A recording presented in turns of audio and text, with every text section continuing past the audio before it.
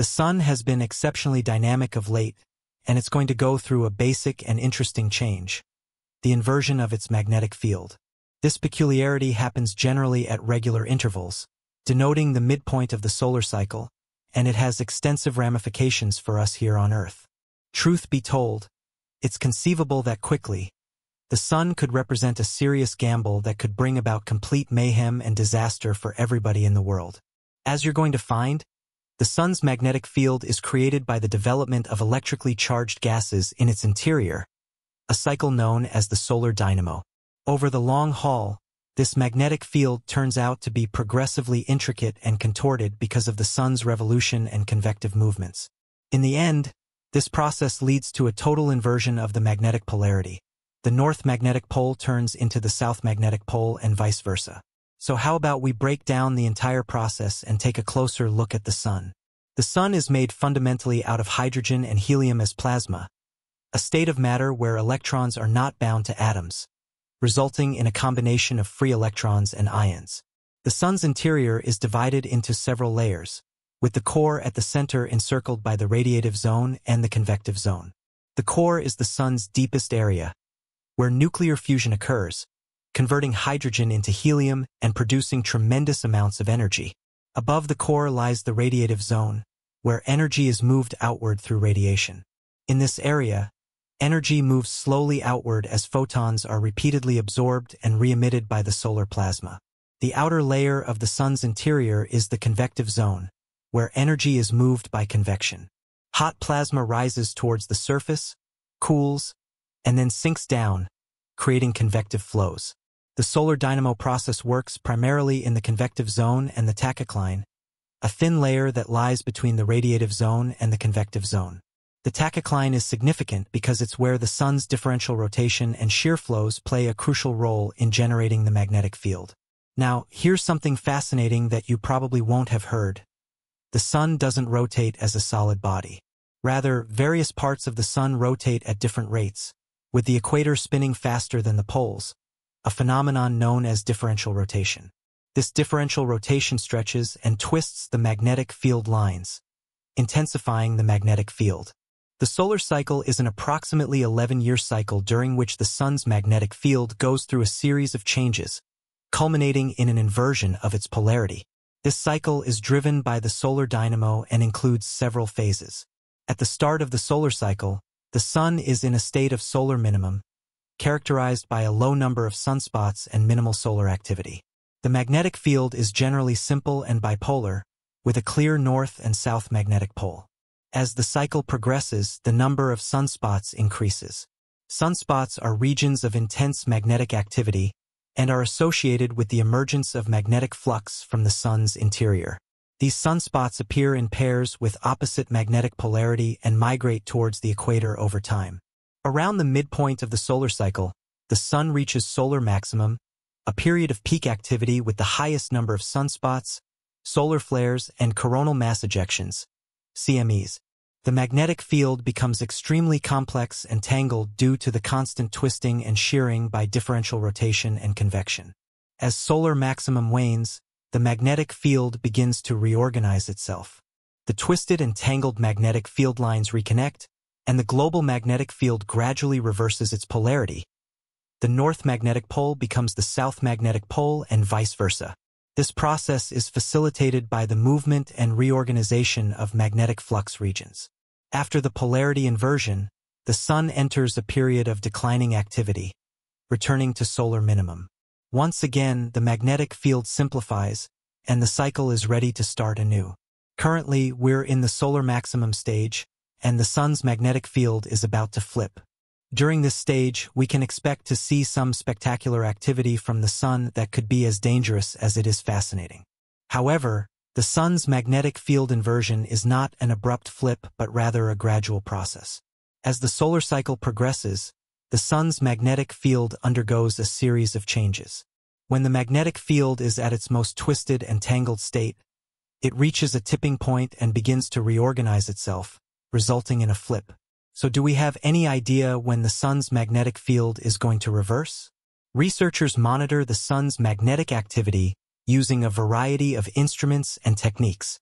Observatories equipped with powerful telescopes, both on Earth and in space, provide detailed images of the sun's surface and its sunspots. Instruments like the Solar and Heliospheric Observatory and the Solar Dynamics Observatory measure the sun's magnetic field and its changes over time. One key indicator of an impending magnetic inversion is the behavior of sunspots during solar maximum. Sunspots appear more frequently and are more pronounced as they move towards the sun's equator, signaling that the magnetic field is becoming more unstable and is preparing to flip. While we're on the subject, let's delve a bit deeper into sunspots.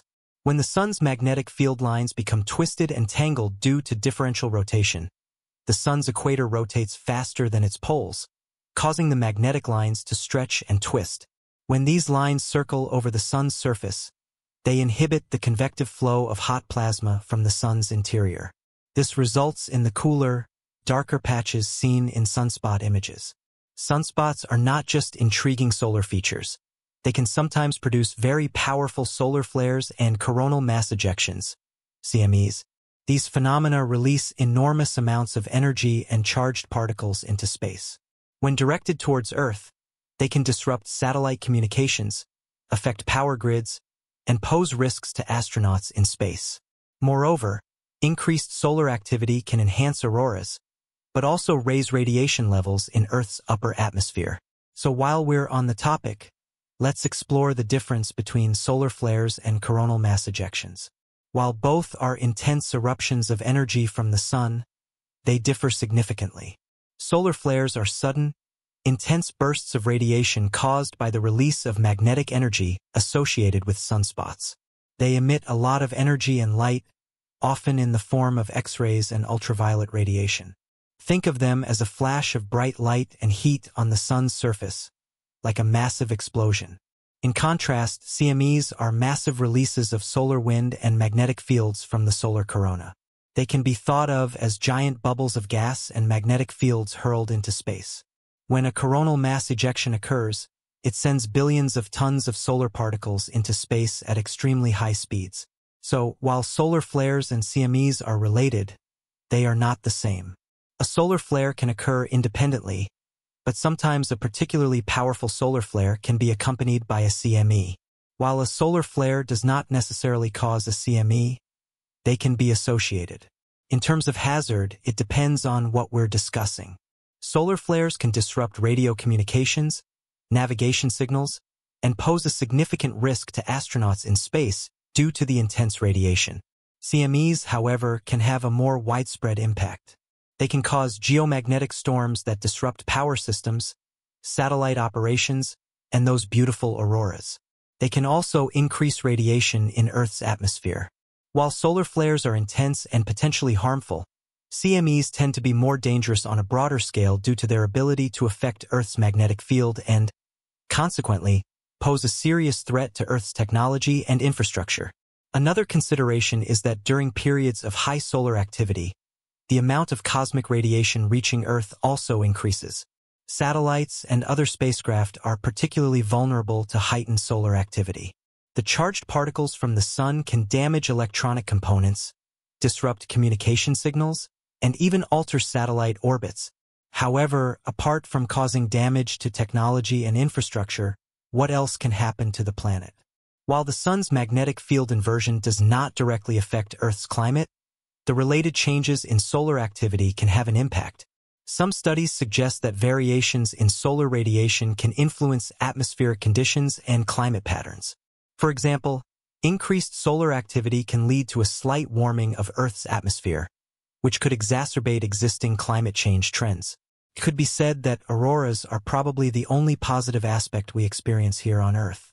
One of the most remarkable effects of increased solar activity is the enhancement of these stunning lights.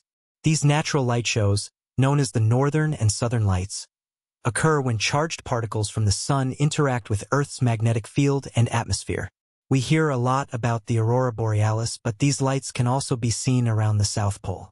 During periods of high solar activity, auroras become more frequent and can be visible at lower latitudes, providing spectacular nighttime displays. However, besides the beautiful auroras, there are more concerning aspects of the sun's magnetic inversion that could occur. If we are not prepared, something could happen, resulting in chaos worldwide. One of the most significant dangers associated with a magnetic field inversion is the increased likelihood of geomagnetic storms. These storms occur when solar wind, laden with charged particles, interacts with Earth's magnetic field. In extreme cases, they can cause widespread power outages and damage infrastructure. One such event occurred before.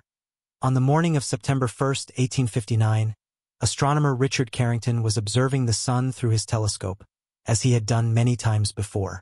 However, what he saw on this particular day would go down in history as the first recorded solar storm. At 11:18 a.m., Carrington observed a brilliant flash of white light emanating from a group of sunspots. This event, now known as the Carrington event, marked the beginning of the largest geomagnetic storm ever recorded. The white light Carrington saw was an enormous solar flare, an intense burst of radiation resulting from the release of magnetic energy stored in the sun's atmosphere. This flare was so powerful that it released a massive coronal mass ejection, CME, directly towards Earth, traveling at an astounding speed of over 4 million miles per hour.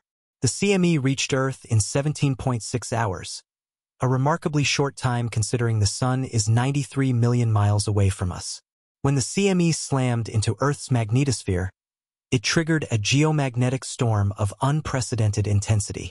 The impact was immediate and widespread, disturbing Earth's magnetic field and causing currents in the ground and in telegraph lines. Telegraph systems, which were the backbone of global communication at the time, experienced severe disruptions. Sparks flew from telegraph machines, operators received electric shocks, and some telegraph stations even caught fire. In some instances, the induced currents were so strong that telegraph operators could send and receive messages even after disconnecting the batteries. One of the most striking and memorable consequences of the Carrington event was the spectacular display of auroras.